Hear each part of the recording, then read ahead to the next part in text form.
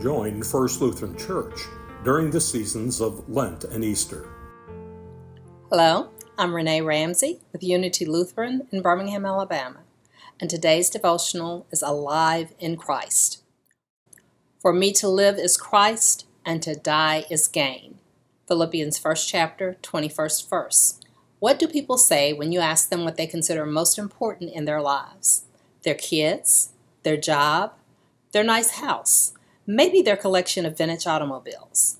Apparently, the world wants us to think that the person who dies with the most toys is the one who wins. How strange, since we can't take any of those things with us when we die.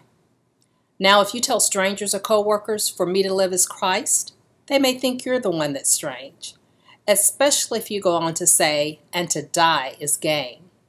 They may even call you a nut or a fanatic who takes religion too seriously.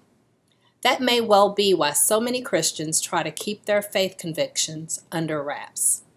But I'm thinking that as God draws us closer to the cross in this season of Lent, it becomes harder and harder not to say, for me to live is Christ. Pray with me, please.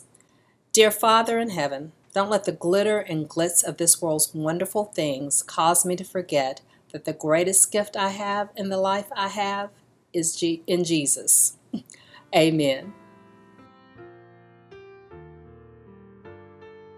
Join us as we observe Lent by gathering for our midweek services and around God's Word to help us prepare to observe Holy Week and the joyous celebration of Easter.